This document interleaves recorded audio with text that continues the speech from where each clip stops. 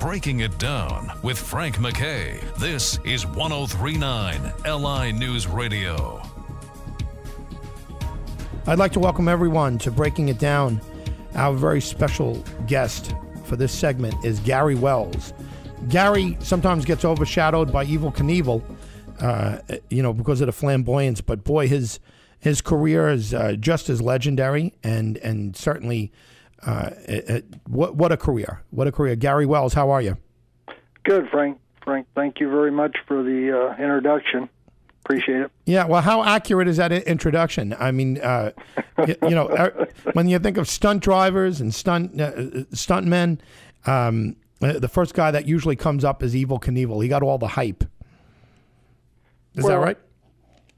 No, it is and it isn't. There's just not much of a comparison because I'm not a stuntman or a daredevil. I'm a world champion professional motorcycle rider that has raced from the beginning of my life, essentially, and go-karting, going into motorcycling at age 10, and I'm 57, still riding a motorcycle, still holding a world title for the longest motorcycle jump in the world. I've defended my title in numerous different countries, and now we're writing a book on my life story, a biography that I think is going to explain everything to people thoroughly. How was your body, right? I mean, you're 57 years old, you're still riding.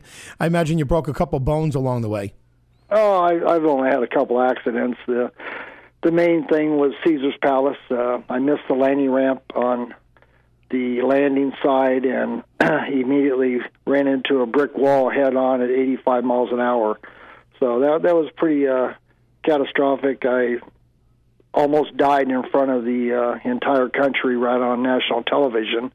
But I survived. I had a torn aorta, multiple compound fractures in my legs, my feet turned backwards, broken back, pelvis. But, 5 months later, continued to tour around the country and ended up jumping all the Formula One cars in Rio de Janeiro for the 81 Brazilian Grand Prix. It's been an amazing career. Just looking at some of your jumps makes me cringe. You do it effortlessly, and I haven't seen you recently, but I mean some of the jumps that you made, and especially the one you just mentioned, I think everyone has seen that played over. Do you watch the crashes, or do you only watch the successful jumps? For myself? Well, yeah, for yourself. I've basically only had the one crash. You haven't had other crashes other than that? Nothing of anything that mattered. It literally just a little mistake in a practice session, slid down and picked it back up and continued on.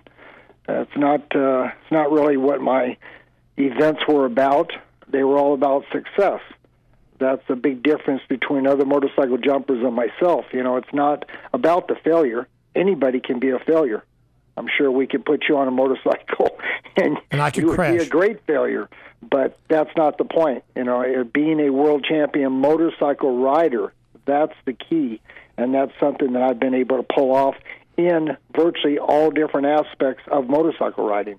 I've done it on a world-class level. I still do.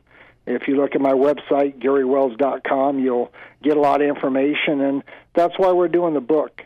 There's quite a few things in my life that are a mystery. A lot of it was probably intentional. The events were the important thing, trying to promote to the youth of America to stay off drugs, drink when you're old enough, but in moderation, and try to have a good time and enjoy yourself. And that's what I'm still able to do, still riding motorcycles, and hopefully will be the oldest ever to be jumping and still be a world champion. For those who are just tuning in, you're listening to the voice of Gary Wells, who's really one of the godfathers of extreme sports. I don't know if you like that comparison, but you clearly are. You're one of the pioneers, and that makes you sound very old. And at 57, you're really not that old. You're really one of the pioneers when it comes to what these guys are doing. And quite frankly, the X Games and the extreme sports, these guys are making some bucks now. I mean, back then, you probably had to be more creative in order to make it. How would you like to have been born a few years later? Well, I don't think it would have really worked. You know, the problem with all of those things, not to be negative, but just the reality is too many people are being hurt. You know, they're not supervised very well. When I say hurt, I mean literally killed. There's been many doing the freestyle, and it's just it's done for the wrong reason. In my eyes, my whole goal was to be the best in the world riding a motorcycle. Whether I was running motocross, I rode the original motocross ever in the U.S. That's how old I really am. And I started at such a young age, and then going through all the dirt track racing and off-road desert racing. I won the Pikes Peak Hill Climb in '95, which is the second oldest race in the world. The Unser brothers were doing that back in the beginning of time for motorcycle racing and car racing.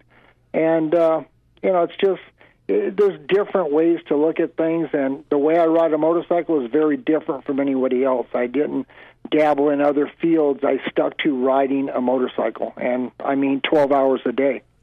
You mentioned being 10 years old and riding go-karts, and maybe you said it and I just missed it, but when was the first time you climbed on a motorcycle?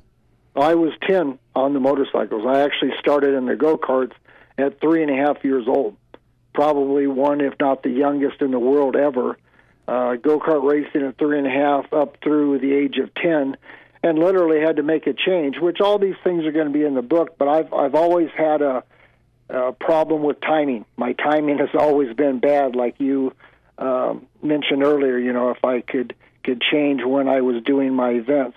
I think it all worked out fine, and I'm still doing them, but I've always had people telling me I was too young, and then the next thing I knew, then they changed it to you're too old. So it's like, well, wait a minute, where did this right timing come in? Well, I think it's all been right because it's been doing things my way and at my own schedule, and I've had to make a lot of changes. I was literally ran out of go-karting because I was too young. By the sanctioning body, they brought in new rules, and these things are all in the book, which I think people are going to find rather interesting. It's not a book on motorcycle jumping per se. It's a book that covers my life, what made me who I am today, from my parents to just all the different positions I've been put into over money. When you talked about making big money, you have to realize when I defended the world title against Australia in the World Long Distance Motorcycle Jumping Competition in 1980, I literally had the highest television audience ever for CBS Sports Television. What was the number on that? Do you remember? No, I don't. I sure don't. But back then, I'm telling you, just with what information you gave us, that's a huge number, because back then there were 3 networks. That was before Fox, I'm sure, right? Oh, yeah, definitely. I did a lot of things with CBS. Ken Squires and I got to be real good friends, and I did many, many events defending my title against France, England, Australia, Czechoslovakia, Canada. And I won all these titles and continued to defend the country, the USA, for the World Championship title. And, it's something that other people weren't able to do, and I enjoyed doing it. But at the same hand, I was always pushing myself to go further and continue on. But, the money was always part of it. I enjoyed making the bigger dollars, and still dabbled in the racing back and forth. I was able to do a little bit of everything. So it was an interesting time. Now, back then, $1 million was $1 million. Do you remember your first big check? And you don't have to be specific if you don't want to be, but what was your first big check that you made from racing? From jumping or racing? Either or. Well, the racing, I had a problem. I was literally run out of motorcycle racing because I was too young. You had to be 18 to run professional races, but the professionals could run amateur or sportsman races, we called them. So I was beating the world champions, but I couldn't go run the events and get a factory sponsorship where there were some dollars involved. So at that point, I said, well, you know what, that's fine. I'm 14 years old. I've already done it by the time I was 13 as far as the racing against these world champions. And I'll just go ahead and go to the next step. I'll start jumping over cars. I'd heard that the dollars were pretty good. I was the second motorcycle jumper to come in after Knievel being the first because he was almost my father's age. I was just 14 years old, and there was big money. In 3 months in 1972, I made over $100,000 in 3 months. So the dollars were there, and it progressed on from there. And, it was just a different type of lifestyle. I was able to buy the equipment and do things the way I wanted. That's a problem with a lot of people. They have a hard time getting the equipment to do things, so then they end up having crashes and failures that should have never happened. So many guys, and Knievel was one of them, who made money, and you're talking about at a very, very young age making money, but they blow it. And I don't care if they're a rap star or rock star, athletes, they have the habit of blowing it. How were you with your money? Did you handle it well? Well, at that point, 14, 15, 16, I was with my parents. We toured together around the country doing state fairs, and money was good. I mean, literally in 72, 73, I was making the same money that the Osmonds and the Jackson 5 were making. I was at the premium doing state fairs and different events like this around the country. So my parents basically dealt with the dollar issue. If I wanted something or needed equipment, I went ahead and got what I needed for events and to be happy and continue riding every day. I rode 12 hours a day on a motorcycle. But no, the biggest problems came in later when I branched out on my own away from my parents, which it was time, but I made some bad choices. I hooked up with a partner who literally embezzled $500,000 from me in less than 2 years. So those type of things were issues. But, I'm not the only guy. I remember hearing a story about Billy Joel, how a relative of his, through his marriage, I think it was, did the same to him, but he probably lost $1 million or more. So, it's out there for everybody in every different direction. I never really worried about the money that much. I used it. To me, money has always been a means to an end. And the end for me is to buy the motorcycles or the cars that I've had and the van to tour in a big box van customized and, to be able to, not go crazy, but to live comfortably and mainly to facilitate my equipment.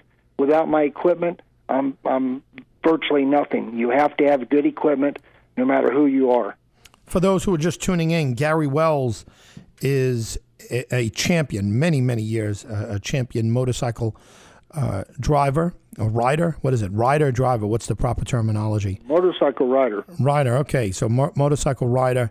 And you don't like the term stuntman, but you certainly have done some jumps that rival anything that Evel Knievel did. Actually surpassed what Evel Knievel did.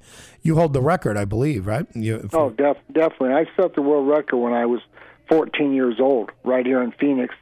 Phoenix is like my second home. I was raised in Las Vegas and moved out to Arizona and Phoenix in 1969 for racing sponsorship through a local Yamaha Bultaco dealer. And things are great. Continued racing, California, Nevada, Arizona. A lot of traveling, even at such a young age. My dad wanted me to always run against the better competition in the country, and the West Coast has always had, in those days, it's changed considerably because the whole country's changed. But back then, California was always number one in the motorcycle racing as well as the go-karting. And, in doing that, I learned a lot. I was constantly pushing myself as well as my dad, finding new ways to push my talents and continue on. But the motorcycle jumping with my type of events, there wasn't the hoopla and the crazy, stupid things that other people had done because there was no reason for it. I was a world champion motorcycle rider. I set goals and I created events, and we tagged on a phrase that stuck with me very well called the unique and the unimaginable. And that's what I performed in front of people. When I lined up 30 cars, which was over half the length of a football field from takeoff to touchdown, I was flying those distances virtually flawlessly and with a tremendous amount of ease. And the only way I could do that was the amount of practice and preparation and training that I put myself through at 12 hours a day to be prepared. not going out and partying and just, wasting time and then thinking I could show up and get on a motorcycle, which has been done by different people, I'm sure, where they're not quite with it. Too much drinking, too much partying, and a lot of failures. And it's just not what I'm about. Failure does not agree with me. Well, it sounds like a self-help book as much as anything else too, biography, but it also like a how-to. Would you call it that? Are you pushing it as a self-help book? Well, not really. I think everybody has to make their own choices, their own decisions, and go their own directions. And definitely, I would never want anybody to emulate the things that I have done or the things that I will be doing in the future. That's something that I've been very against my entire career, because that's not what I'm promoting. I'm promoting that I'm the guy that has the ability to do it, and I would love to entertain people that enjoy watching the spectacular things that can be done on a motorcycle, from riding on the rear wheel at any speed imaginable, from 5 miles an hour to 135, 140 miles an hour, waving one-handed on the rear wheel, and riding the motorcycle backwards, literally spinning around, sitting on it backwards and riding. And I've even was noted for doing backwards wheelies. I started that back in Australia in 1980 when I went for the world title, just to amaze the newspaper guy who kept telling me, well, I don't think you can get on the front cover. Well, I'm in a third world country. I'm in Australia. I've already been the king of the number one country in the world, the U.S., and I'm in Australia with a newspaper guy kind of telling me, well, I don't think that's worth being on the front cover. And this was prior to the actual jump-off competition. So I just kept picking his brain. Well, what if I do this? What if I do this? You get a picture of this. So finally, I just kind of go off the wall. I go, hey, how about if I not only ride the bike backwards, but I do a backwards wheelie for you? That got his attention. So, okay, let's go for it. So I put the bike out on the racetrack that I was going to perform on. It's kind of a drag strip road course combination, all paved. And I had a nice center line to guide myself, seeing how I'm looking the opposite direction. And I popped it straight up and down and balanced myself and wheelied down the drag strip. So I got the front page of the newspaper in Melbourne, Australia. Very nice. Nice way to go. Let's talk about your book for a little bit. And if you're just tuning in, Gary Wells is our very special guest, and he is a champion motorcycle rider, and he has a very, very interesting story. He's been a champion for many years. 57 years old now, Gary. What's the book about, and when did you come about the idea of writing the book, and who published it, and how do people get it? Let's get into it a little. Okay. The book's going to be titled Disclosure, and it's basically all the things that made me who I am today, which was obvious. My mother and my father, we were pretty close-knit, together all the time, traveling with all the different racing, and it kind of brought me into the person that I am, and helped me with a lot of choices in my life. There were some interesting things that everything's going to be in the book. I don't want to release too much of it, but at the same hand, people need to understand, like I mentioned earlier, it's not about the motorcycle jumping. My father had been an alcoholic and had a lot of problems in his younger years, and at one point just kind of realized that the most important thing for him was going to be, this was after a lengthy stay in a prison in Nevada. He got out with AA's help and became a recovering alcoholic, and put most of his energy in his entire life from that point on into my career. And my mom was always part of it. She was always there, and we traveled together, and our life was all about racing. And, just between myself and him, we wanted to win. We weren't happy losing. We weren't poor losers by any means, but at the same hand, losing, you need to pull yourself up and look at why you lost an event or a race and make some changes. And that meant I needed to practice a different way, practice harder, longer, and really put it together. I'd had those abilities in the go-karting and won multiple state championships against a lot older people. I was not racing against kids. I was racing against 18 to 30-year-old men.